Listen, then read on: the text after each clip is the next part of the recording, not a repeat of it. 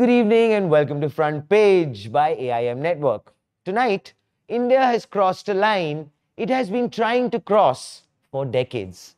India has officially launched DHRUV64, the country's first fully indigenous 1 GHz 64-bit dual-core microprocessor, designed, developed and validated in India, not assembled, not licensed, not reverse engineered. Ladies and gentlemen, built.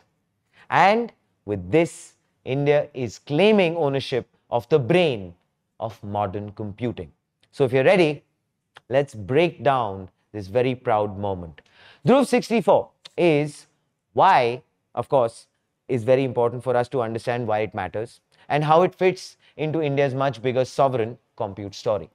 But before that, as always, I have to say this because you do it and you encourage us to do it all the time. Please make sure you like, share and subscribe.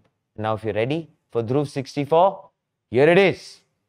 DHRUV64 is a 64-bit dual-core microprocessor clocked at 1 GHz, developed by C-DAC under the Microprocessor Development Program, supported by MATI. It is built on RISC-V, the open-source instruction set architecture that eliminates license dependency on foreign chip IP. So in simple terms, no x86 license, no ARM royalties, full architectural control, and of course, this processor is designed to support strategic systems, industrial computing, 5G infrastructure, automotive electronics, industrial automation, IoT and embedded systems, which means DHRUV64 is a deployment-grade processor. And here's the reality. India consumes nearly 20% of the world's microprocessors. But until now, India did not own the processor architecture powering its systems. That's a strategic vulnerability.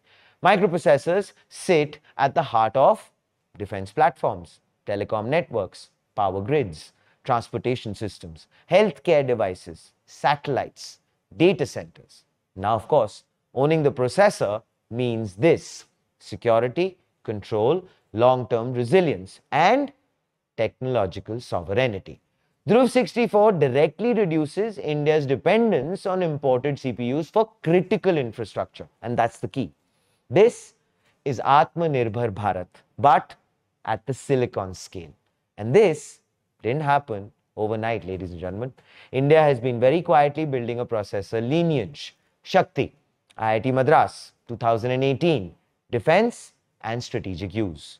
Ajit, IIT Bombay, 2018, Industrial and Robotics. Vikram, ISRO SCL, 2025, Space Grade Processor. Tejas 64, C-DAC, 2025, Industrial Automation. And now, DHRUV64. Each chip expanded capability. DHRUV64 is the most mature, general-purpose indigenous processor India has ever built. And it's not the end. C-DAC has already confirmed that next-generation processors, Dhanush and Dhanush Plus, are under active development. DHRUV64 is built on RISC-V, and that choice is deliberate. RISC-V is open, license-free, modular, customizable.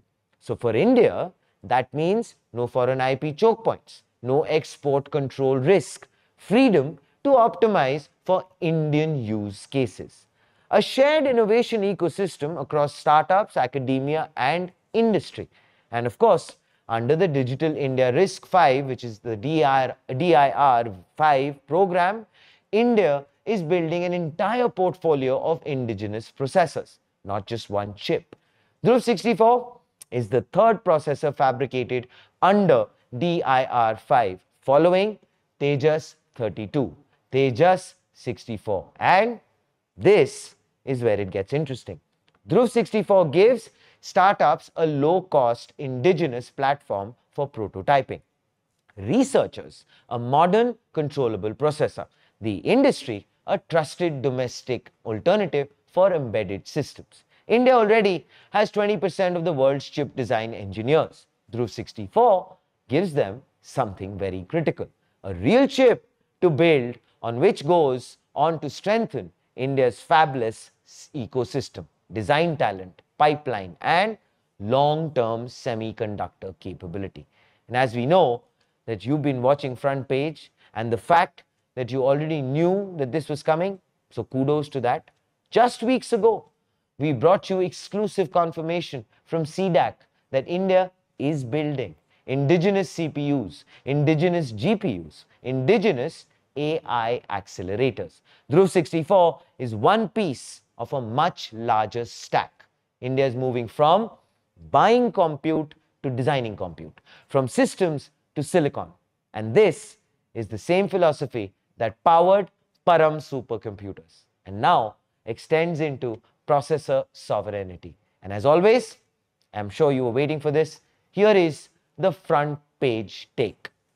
DHRUV64 is not trying to beat NVIDIA or AMD. No, that's not the point. The point is this. For the first time, India has a modern 64-bit indigenous processor that it owns end-to-end. No licenses, no gatekeepers, no external kill switches. So from Tejas to Dhruv and soon Dhanush, India is building something far more valuable than a single chip. It is actually building continuity. And in a world where compute equals power, continuity equals sovereignty. This is not the loudest announcement, maybe. But you know what? Years from now, this may be remembered as one of the most important ones. Please do let us know how proud this new development makes you feel in the comments below, of course. And if you like the coverage, please do not forget, I'll say it again, to share it with your fellow tech enthusiasts, your colleagues, or, well, that annoying, bin-binowing friend who doesn't stop talking about AI and latest technology updates. This is Front Page by AIM Network. Like, share, subscribe, and always remember, think AI, think DHRUV64, think AIM.